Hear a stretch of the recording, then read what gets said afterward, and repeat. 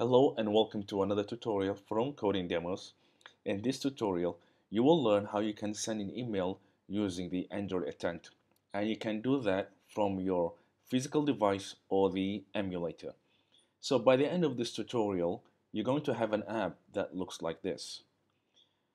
So here in the app, I have three edit text. Okay, first we have the text view, three edit text, and a button. So the first edit text will be the email that you want to send this to. So this is the email. Then we have the subject of the email, and then we have the body of the email. So this body edit text is actually a multi-line, which means that you can add multiple lines of text like this. Okay.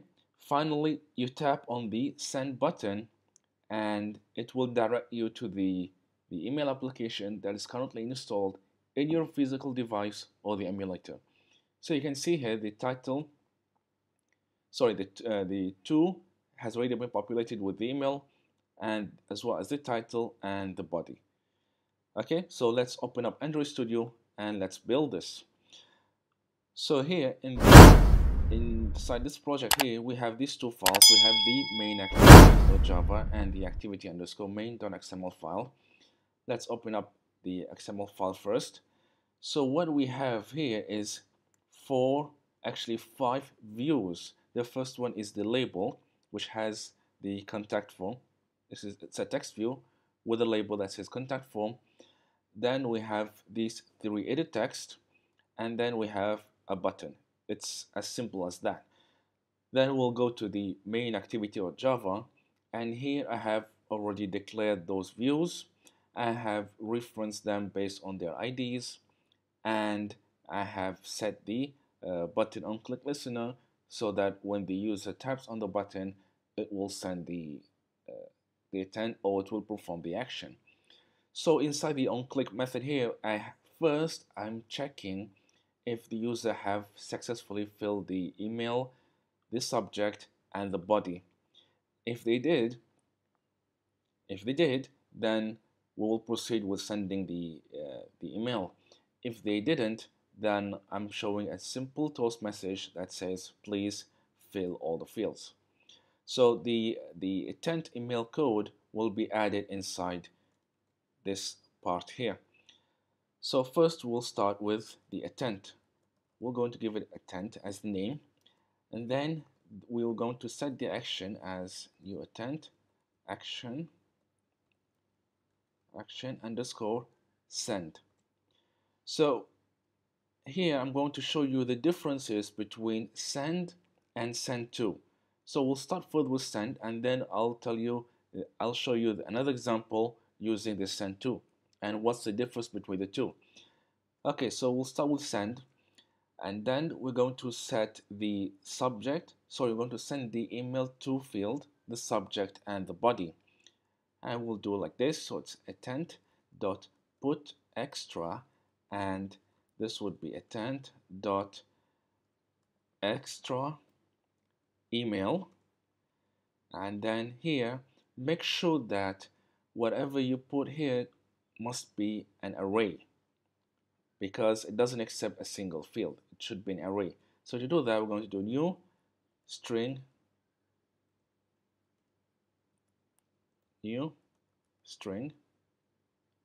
and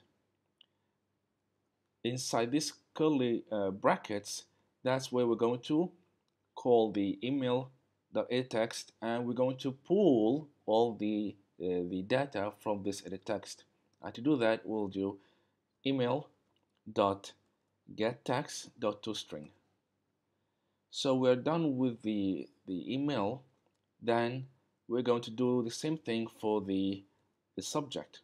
So put extra, and that will be intent.extra subject, and the subject would be, like I said, I'm going to get the whatever subject that the user have input inside the subject edit text, and we'll do it like this. So it's subject dot get text dot toString, and we will do the same thing for the body.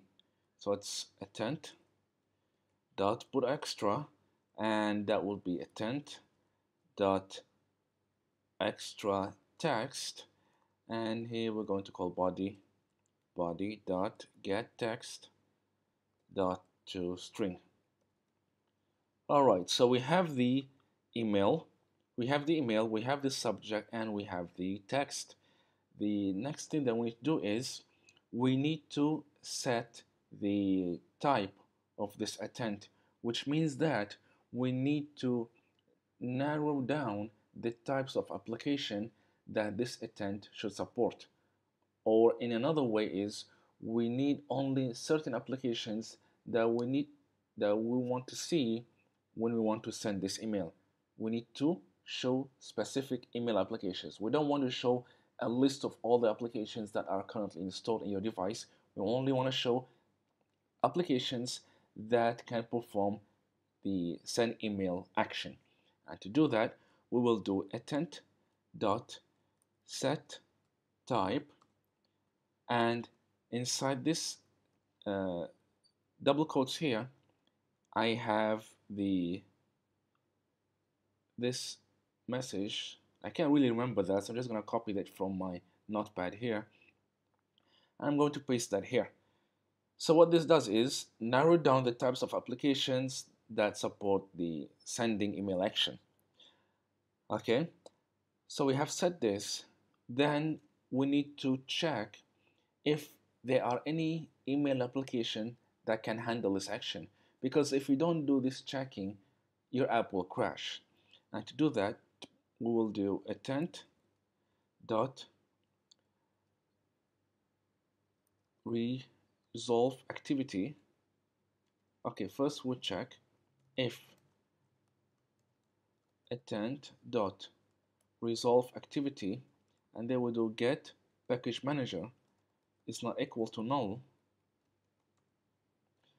So if the current device or the emulator has an application that can handle this type of intent, then proceed with that, which we're going to call startActivity, and we're going to pass here the intent. If there are no applications that support this action, we're going to show a simple toast message. Let me just copy this, and I'll change the message later on. So we have the message here, and the message is actually right here. So there is no application that supports this action. I'm going to copy this. I'm going to paste it right here. Okay, so here we're checking if there are applications that are currently installed in your device or the emulator that support this action, then proceed with starting the activity, passing the intent. Otherwise, show a toast message. Okay, so this looks good. Let's give this a run. Let's see how it looks like in the emulator. So click on the run button and let's wait for it to build. Alright, so build is complete and we have the app here. So I'm going to put here the email, and we're going to call this, let's say, as a sample one. By the way, you can actually input multiple emails if you want to. So here, this is the first email, and this is the second email. This is the subject, and this is the body.